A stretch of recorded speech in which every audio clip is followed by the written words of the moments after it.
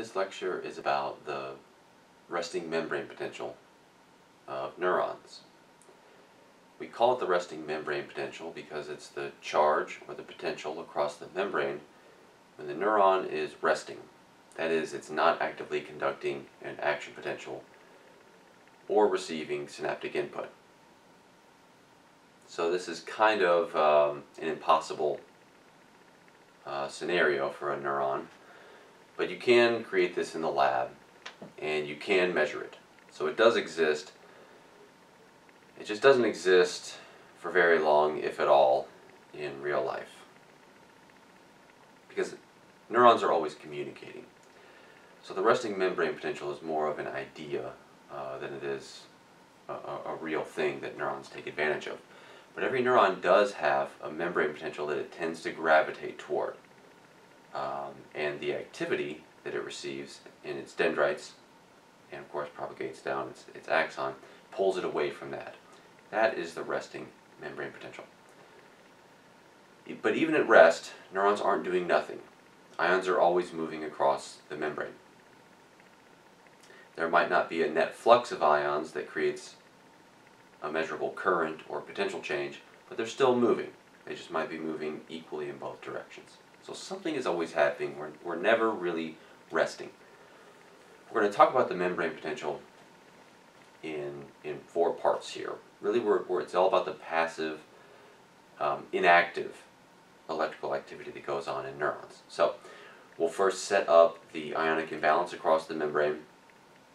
Then we're going to introduce the concept of reversal potentials, and you really need to know these.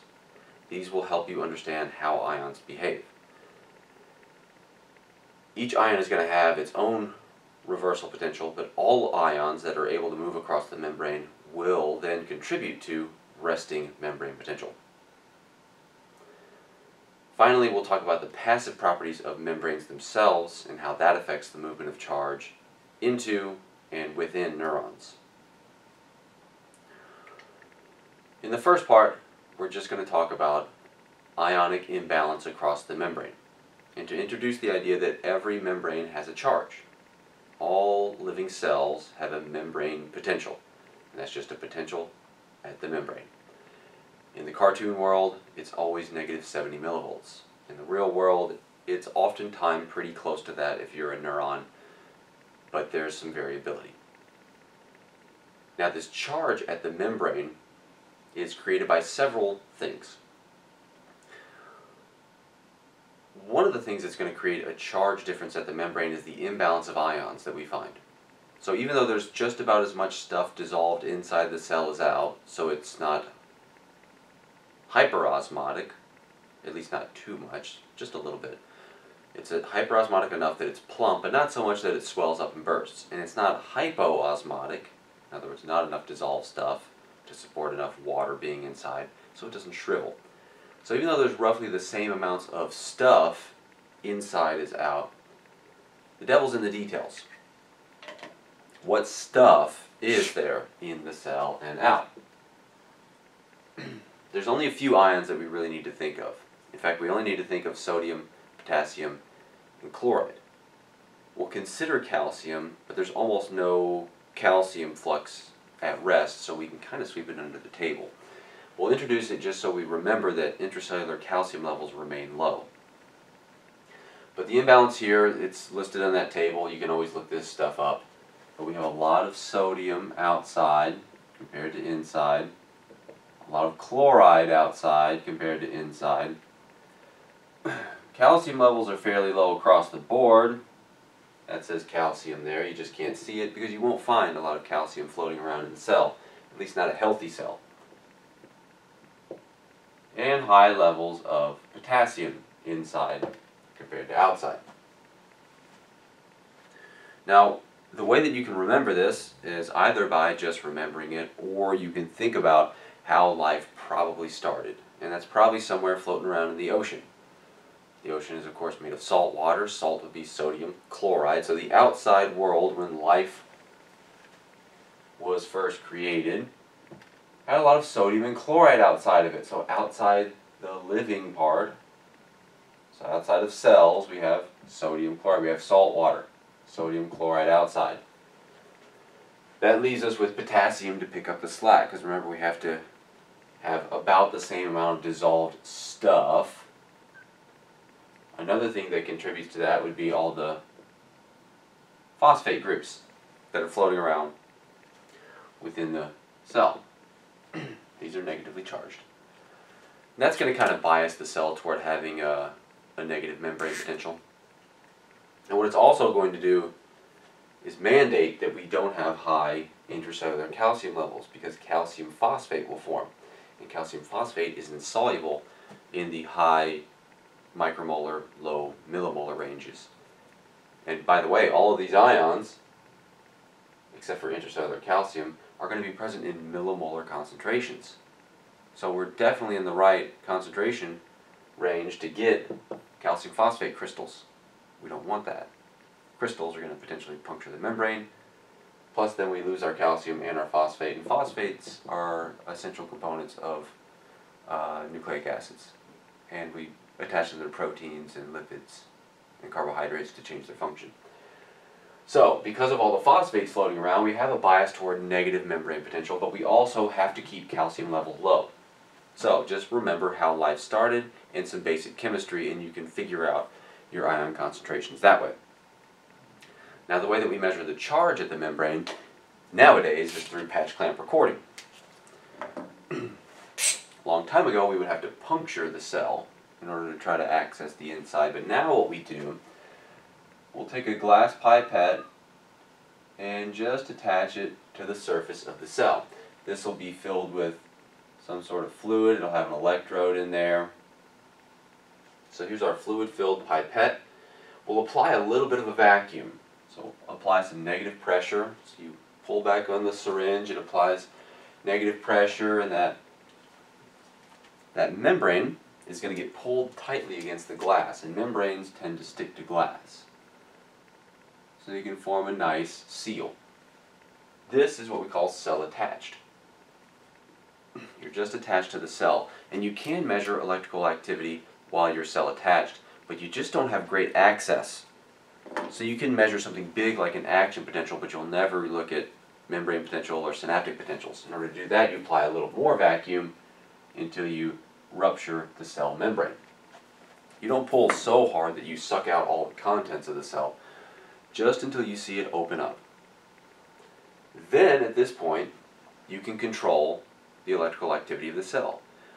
You can either use what we call voltage clamp to measure currents, so you hold the voltage constant, or you can use current clamp to measure voltages, so you hold the current constant. This is kind of like a thermostat, where you can set it to, I don't know, 71, and if it goes above, you apply some cool air to bring it down. If it goes below, you apply some warm air. So what we'll do is set, let's say, we'll use voltage clamp to measure currents. So if we're clamping the voltage at, I don't know, we'll say minus 70, any deviation away from minus 70, we're going to correct by injecting current. And this is why, whenever you look at a sodium current, it looks like this. Why would sodium flowing into the cell be a negative current? Because this is what we injected. What sodium did was actually create a positive current, and we just tried to offset that so that we don't change our membrane potential.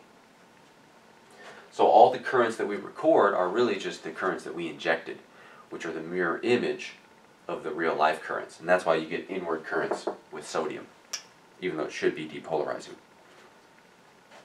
We'll look at some recordings throughout the class, so you should get used to looking at those, but that's what we're talking about whenever we mention patch clamp recording. We put a pipette on the surface, we break open a small hole, and then we either control the current to measure voltage, or we control the voltage to measure current. And if you were to carry out some patch clamp recordings to look at the membrane potential of different types of cell, you'd see that it's variable. Neurons we're going to call negative 70, but they have a range of possible membrane potentials. The same thing is true for glial cells and any other type of cell out there. And when we're talking about rest, it just means when the cell isn't doing anything. This is mostly a phenomenon that we see in the laboratory rather than real life, but what it does is tell us where does that cell want to hang out. And before we can think about where the cell is hanging out as a whole, we need to think about each individual ion. And then we can put them all together. Now, ions, whenever we allow them to move across the membrane, they can move through either channels, carriers, or pumps. Pumps are going to go against the concentration gradient. They're going to be the slowest, so they may move hundreds of ions per second. Carriers are a little bit faster. They'll move hundreds of thousands of ions per second. Channels are the fastest. They'll move hundreds of millions of ions per second. So, when you see big currents, it has to be a channel. They're the only ones that have the bandwidth to generate a measurable current. You can get some transporter currents, but man, they're small and you really got to work for them. So this ion imbalance right here, a whole lot of sodium outside, very little inside, that's what's going to determine the reversal potential of this ion. That's what this section is about, reversal potentials. When is it that the two forces acting on this ion are going to cancel out? First, let's introduce ion channels. So this is what ions are mostly going to be moving through. They have other options, but channels are the fastest. There's a few parts that an ion channel has to have. The first is an ion pore. So ions can't move through the lipid bilayer because they're charged, and that hydrophobic core is going to prevent those charged molecules from moving through it. So what we have to do is create a hole. That's what an ion pore is. It's exactly what it sounds like. It's a hole that ions move through. And within that we have a region called the selectivity filter that determines what kind of ion does it move. Is it going to move a cation or an anion? Is it specific for sodium? Will it let any monovalent cation move? Then we have some optional components. There's the activation gate that will open the ion pore or close it, and there's the inactivation gate which will block the ion pore. And blocking is not the same thing as closing. We will get to that next lecture. So these are kind of related. One opens and closes the pore, that's the activation gate, and the inactivation gate blocks it. So it doesn't matter if you're open or closed. If you're blocked, no ions are going to move. So the inactivation gate will trump the activation gate. We have a bunch of different ion channels out there, particularly the potassium channel family. Great diversity in ion channels. Generally speaking, we're going to see differences in terms of what ions do they move. So negatively charged or positively charged. Do we care about the specific ion? Is it only sodium? Is it only calcium? Is it any ion, any cation? So those would be non-specific cation channels. Some only let +1, so monovalent cations move through. So sodium or potassium. No calcium, no magnesium. Lithium might be okay. Gating, of course, that's optional. Right? It could be that a neurotransmitter has to bind, some sort of ligand. We call that a ligand-gated ion channel. Sometimes we have to change the voltage of the membrane. Those will be voltage-gated ion channels. Some have no gating, and that's what we're talking about today. Leak channels, those that are open at rest. They're always there. They bias the cell towards some membrane potential, toward that resting membrane potential. And then you have the option of having inactivating or not. Most ion channels aren't going to inactivate, but there's an important class that does, which we'll get to next lecture. Those would be, of course, the voltage-gated sodium channels. If you have a mutation in their inactivation gate, they'll create persistent sodium currents. And that's what we're seeing here, that red trace. That mutation creates a persistent sodium current, and neurons that have more of this are a little more depolarized, a little more excitable. There's, of course, differences in the kinetics in terms of how quickly they open and close, how quickly they bind and unbind their ligands. That will, of course, determine their activity. And, of course, the drugs that target them. Here's a few examples of different drugs that target NMDA receptors, and they're going to target different types of NMDA receptors. So in next unit, we're going to introduce the structure of neurotransmitter receptors, and what we're going to find is that they're always made of multiple subunits. And each one of those subunits has different types that it could be. So the GLUN2 subunit, for example, you could have A, B, C, or D. And different drugs act on them, and that's what we're seeing right here. They also have different kinetics. They can also have different ion selectivity as well. So those different subunits that make up the multimeric neurotransmitter receptors, that's what's going to endow them with these different properties that we just ran through. We'll get the specifics of that next unit. Right now we just need to appreciate that there's a bunch of different ion channels out there. But when they open, the same thing's going to happen. Ions are going to move in accordance with two different forces. There's the diffusive force that's established by this, that concentration difference. So diffusion, we're going to go from high to low. When particles move randomly, they tend to spread out. That's all diffusion is saying. If you put a bunch of particles here, they're going to tend to spread out. There's no desire, it's just what random motion does for us. We go from high to low, just by chance. So the diffusive force, for example, is going to push sodium in. It'll push chloride in. It'll push potassium out. It'll push calcium in.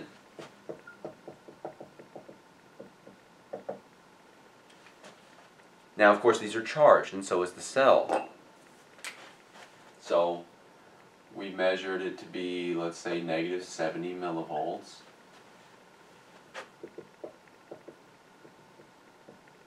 So the electromotive force, because it's negatively charged, well, that's going to bring sodium in too, but that's going to push chloride out. It's going to pull potassium in, and it's also going to pull calcium in as well. So you can see in some cases we have agreement. Sodium and calcium definitely want to come into the cell. Both of these forces agree. Chloride and potassium are a mixed bag. Chloride's going to tend to move in at rest. Potassium is definitely going to move out at rest. And we'll be able to predict that once we calculate their reversal potentials. But both of these are going to affect the ions. Now, just so we're all clear here, we're not having a big movement of ions. We're not going to really change the concentration of ions, so that diffusive force is going to be constant. Because the area where we have movement of ions is very local. It's only going to be within a few nanometers of the membrane. So take a look at this illustration here. What I've done is drawn for you a pretty typical cell in part A. A 15 micron diameter is by no means a huge neuron. That's pretty standard. There are some that are smaller, some that are bigger. Above that, what I've done is blow up the membrane so you can see the lipid bilayer, and you can actually see that red area flanking it. So that red is where we're going to see ion movement. Now look back down at the cell. Do you see red around the cell membrane? No. Unless you're within a few nanometers of the membrane, as you can see in part B, you're not going to have much ion movement. About 100% of the ions that are right there, that are 0 nanometers away, are probably going to move through the ion channels because they're right there next to it. But as you move a few nanometers away, by the time you hit 5 or 10 nanometers, pretty much 0% of those ions are going to make it across by the time the ion channel opens and then closes. They're too far away. These are very fast events, and the ions are moving randomly.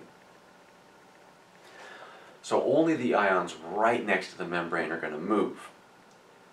We're moving a fraction of a percent of ions. We're not getting big appreciable changes in ion concentrations. So we should always think there's a lot of sodium outside and very little inside. That diffusive force is going to remain constant. The thing that's going to change is the electrical force as the membrane potential changes. Now another reason why the diffusive force is going to be constant is because of the sodium-potassium pump. As sodium flows in, down its concentration gradient, and potassium flows out, down its concentration gradient, we have to reestablish this ion imbalance. Over time, those fractions of a percent would add up. So the sodium-potassium pump prevents them from adding up. So we'll pump out sodium and pump in potassium. Of course, having to spend ATP, and it's about 20% of a neuron's ATP that's going to be spent just on this enzyme. Now the electrical force is going to change. So collectively we'll think of the diffusive force and the electrical force as the electrochemical force. So they're going to act together. What's the net force on that ion? So let's think about sodium, because it's pretty clear cut. At rest, or let's say negative 70, both forces are pushing it inward, and you can see that in this cartoon. As sodium flows in, it's going to line the membrane with positive charge and start to make the cell seem like it has a more positive charge. So the membrane potential will increase. This should make sense. If positive charge comes in, the cell becomes more positive.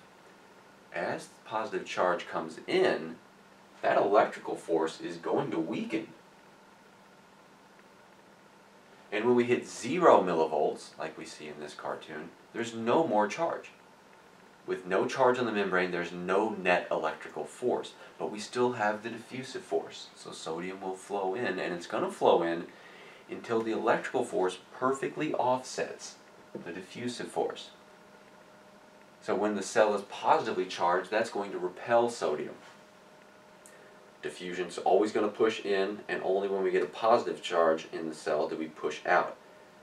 The more positive we are, the more strongly we push out, and you have to hit, it turns out, roughly positive 56 millivolts to offset that diffusive force. How in the world did I know that? Using the Nernst equation. So we know the concentration of ions in and out. We can flip back to that slide, and we can plug and chug. Here's the Nernst equation. There's the original form, and then if we just assume body temperature, there's a simplification there. And I've gone ahead and just calculated the reversal potential for different ions. But by taking into account the gas constant, temperature, that's going to affect the movement of ions, the charge of the ion, and Faraday's constant, those are, by the way, constants. We can just plug those in. We get our 61.5 divided by the charge times the log of the ratio of extracellular to intracellular. The reason that we take charge into account is because we have to flip it if it's positive or negative, and the additional charges are going to affect reversal potential. So, if you plug and chug, you should get pretty similar values to what I have there, and what we'll notice is that the sodium reversal potential, so VNA listed there, positive 56. The cell has to have a positive charge to offset this diffusive force. Well, what about potassium? Well, this diffusive force is going out, so we need a negative charge to offset that. And in fact, our negative charge has to be way more negative than rest. Negative 102, roughly. Chloride also needs a negative charge because it wants to flow in, so to push it out, we need a negative charge. How much of a negative charge? Pretty much the same as rest, a little bit hyperpolarized. And this is why inhibitory synaptic currents don't really hyperpolarize the cell. There's pretty much no driving force. Calcium, we can see positive 125. So we have a huge diffusive force. So to offset that, we have to be extremely positive to start to push calcium out. By knowing the reversal potential, you can predict the behavior of an ion. They're fairly powerful. So let's think about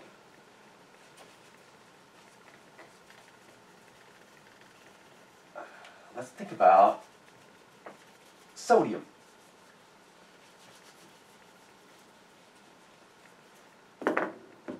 So at reversal potential, the diffusive and electromotive forces perfectly cancel out one another. So our current, sorry, that's pretty ambiguous.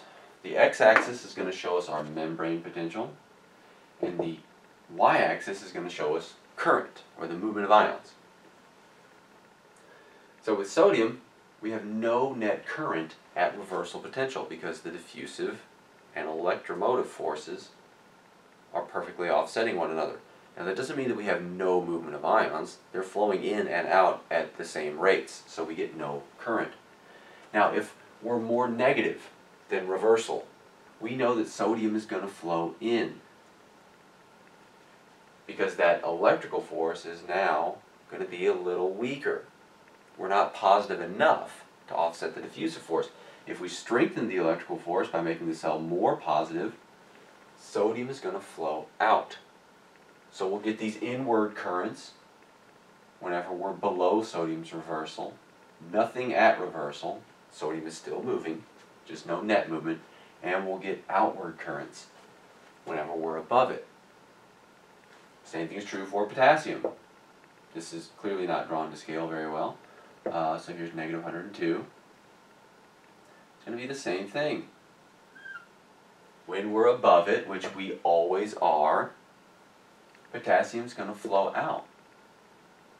Potassium will never flow in. The cell can't get below potassium's reversal, except in the lab. But in real life, potassium always flows out because we can never get below its reversal. It has the lowest reversal potential. So even if we were only permeable to potassium and nothing else at all, the lowest we could get is minus 102. The thing that you need to take away from this is that whenever an ion channel opens, that current that it creates moves the membrane potential toward that ion's reversal. And that's true all the time. I'm not going to say except when it doesn't. It always does that. If we open up sodium channels, we move toward positive 56 millivolts. If we're below that, which we will be, we'll depolarize. If we're above that, which we won't be, we'll repolarize. We're always moving toward reversal whenever we open up an ion channel. If we open up a potassium channel, we're going to move toward its reversal. If we close a potassium channel, we'll move away from its reversal. Knowing reversal potentials is really handy. And knowing the difference between your current membrane potential and the reversal will help you calculate the driving force. In other words, how much current should we expect? Well, if we're here, compare the driving force for potassium at these different potentials. The more positive we are, the greater the difference from reversal, the greater the current we should expect. And that is because, as we'll find out soon enough, V equals IR, or I equals VG. G is 1 over R. And this V here is going to be driving force. So the current has everything to do with how far you are from reversal and how many ion channels you have open. I can't stress it enough. You need to know reversal potentials. And what the cell does to generate its resting membrane potential is put together all those different reversal potentials in a weighted average. So when it's resting, that is not doing anything. The only thing that we should be considering are leak channels. Nothing that requires a neurotransmitter or a change in membrane potential to open. Just the leak channels.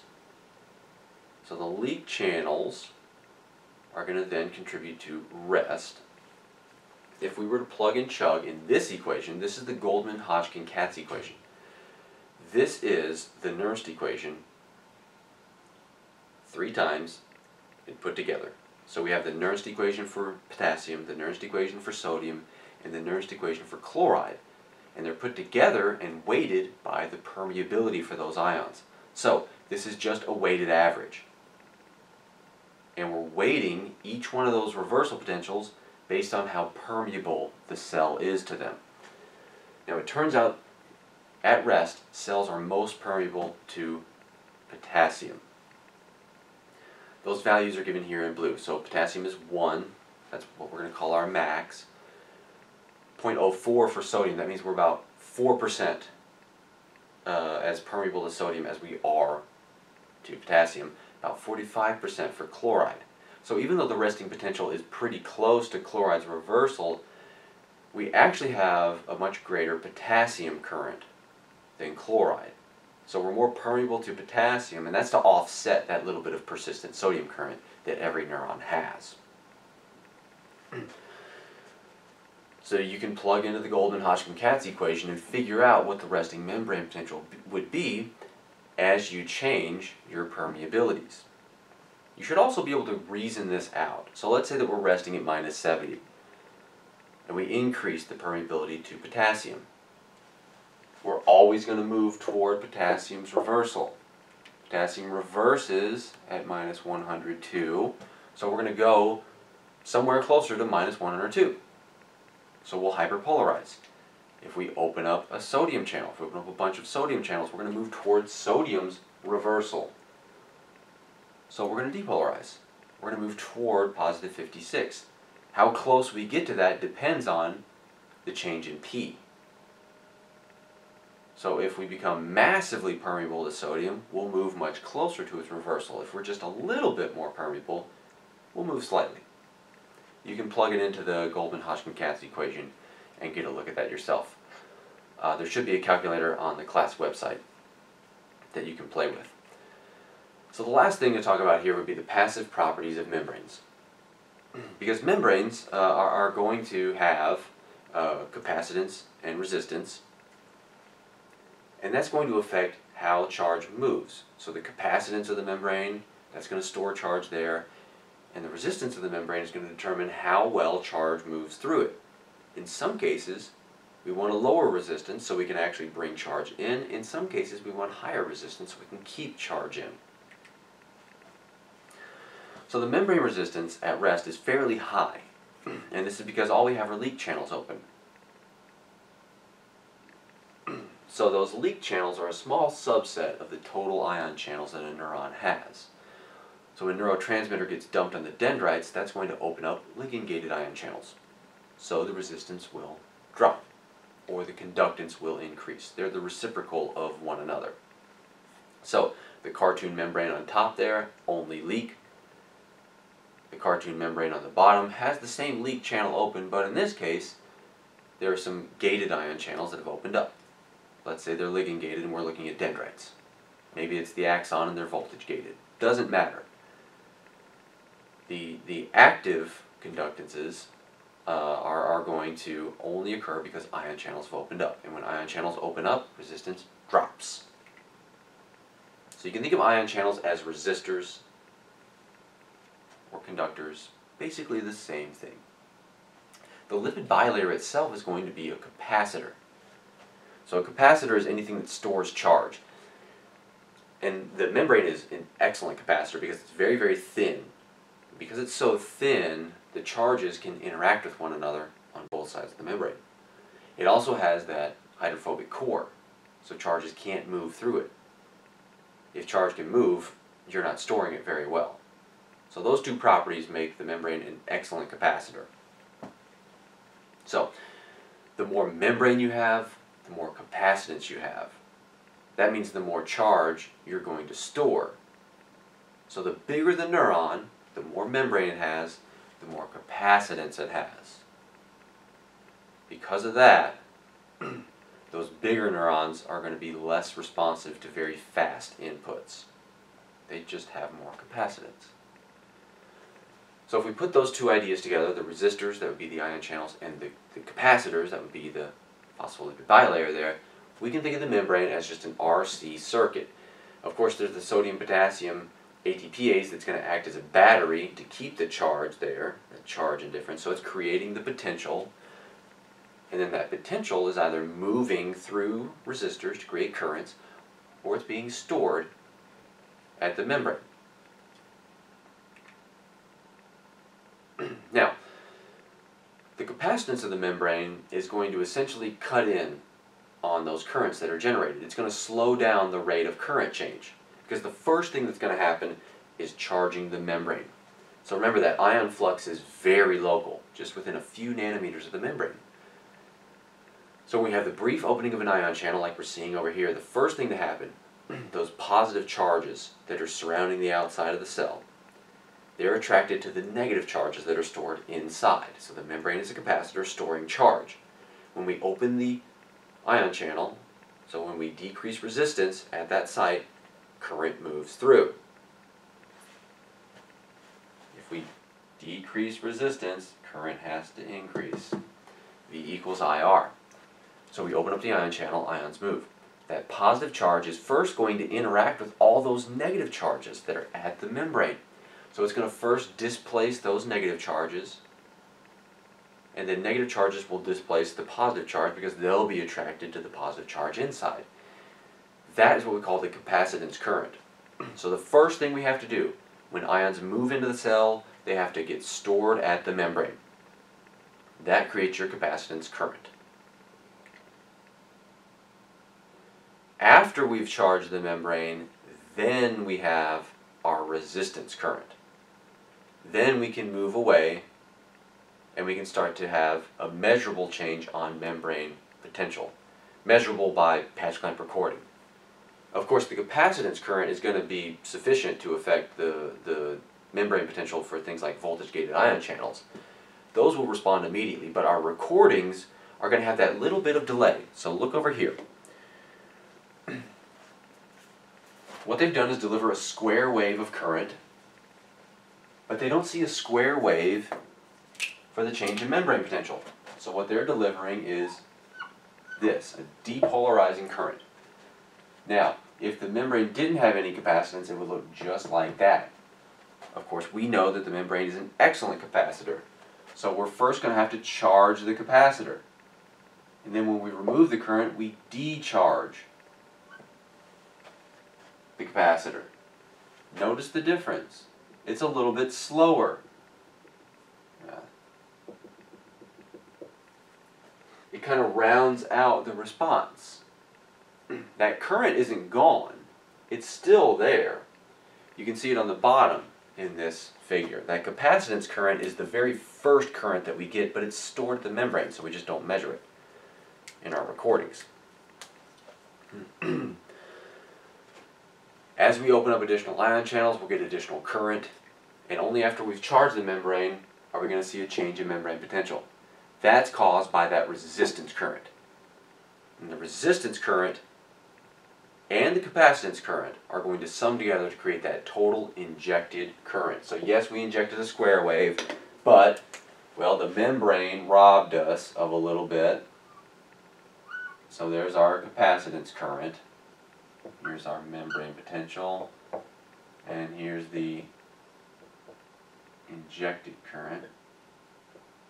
So the resistance current is going to look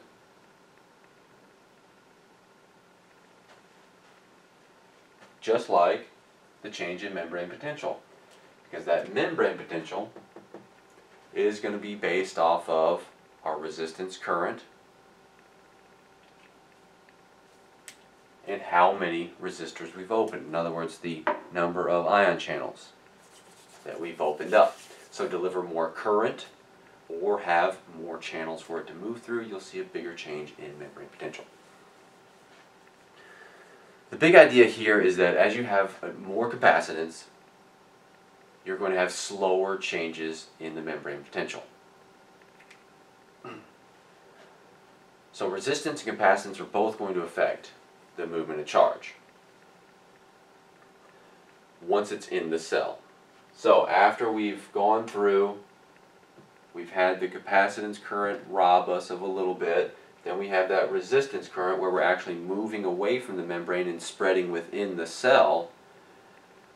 Then our movement is going to depend on what's the capacitance of the remaining membrane. If the rest of the membrane has a whole bunch of capacitance still, because it's not myelinated, we have to charge that. That's going to affect charge movement. And what's the resistance? If we have a leaky membrane, the charge is just going to go right back out.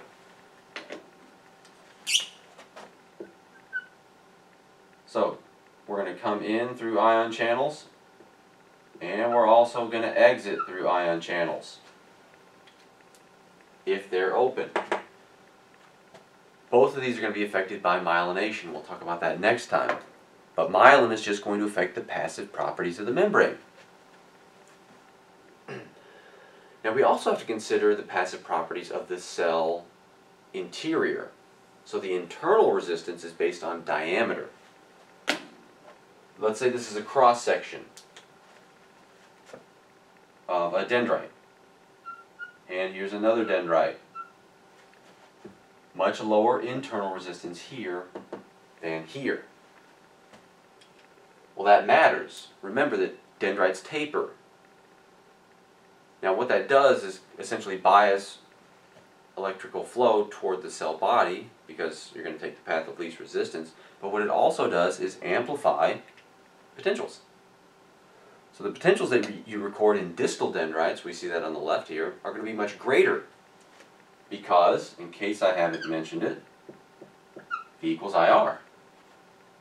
So, internal resistance, much higher here. So those synaptic currents that you're getting are going to create a much greater potential change here. And because of that, the effect on the cell body is essentially the same. Even though they're much further away, this amplification of synaptic current amplitude as well as active conductances in dendrites is going to ensure that regardless of synapse distance, you have a relatively uniform response in the cell body. So that tapering nature of the dendrites is fairly important for shuttling electricity in the right direction, like we mentioned last lecture, but also in making sure that those that are further away are starting off with a much greater amplitude. V equals IR. Now the movement of charge depends on the resistance within the cell, the resistance of the membrane, and the capacitance of the membrane. We can put together resistance and capacitance of the membrane to calculate the tau constant. So the tau is the time constant that talks about how long does it take for the membrane potential to change by about 63%.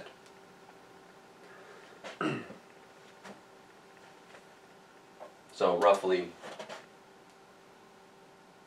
this amount of time where it's dropped 63%. That value is going to be equal to the capacitance times the resistance of the membrane. Let's think about this. If you have higher resistance of the membrane, it's going to take longer to change the charge there because you're not allowing the movement of ions. If you have greater capacitance, well, then you're going to be robbing more of those charges that move through. So it's going to take longer to overcome this and start to have a resistance current that changes membrane potential. So by decreasing the capacitance of the membrane, we can decrease the time constant and get much faster changes in membrane potential if we have less of a capacitance current. We'll get closer to square waves, we'll have faster changes in membrane potential. And this is what myelin's going to do for us. It's going to decrease capacitance to essentially zero by spreading out the charges. Sure, it'll increase membrane resistance, fine. But we're not worried about bringing charge in, we're worried about conducting charge down the axon. So what it essentially does is make it so that the membrane isn't robbing us of our charge, and it just slides along. It doesn't stick to the membrane. The distance over which charge can propagate depends on the ratio of membrane resistance, so resistance here, to internal resistance. So we're looking at a ratio here. We're going to take the square root of membrane resistance divided by internal resistance. The more internal resistance you have, the lower your space constant, and thus the less distance that your charge can travel passively. Dendrites are not passive. There are active conductances there. So those ones out in the distal dendrites will need active conductance to help bring it to the cell body, but clearly that happens because they make it.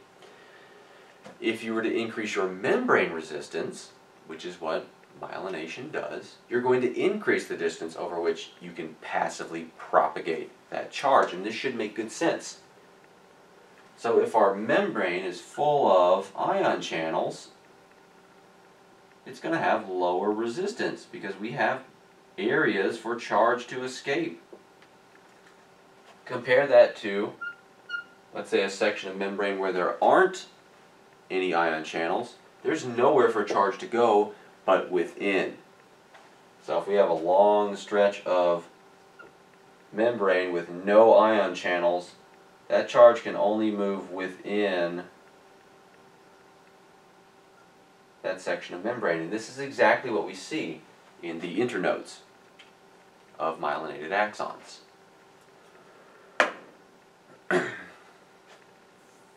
So we got a couple different passive properties.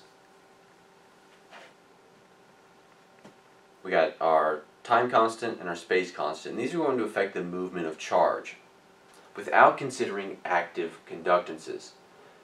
Active conductances are of course very important in neurons, and that's going to be the topic of tomorrow's lecture, which we'll get to then. If you have any questions on the passive properties of membranes, go ahead and fill out that questions box and we'll get to it whenever we see each other. See you later.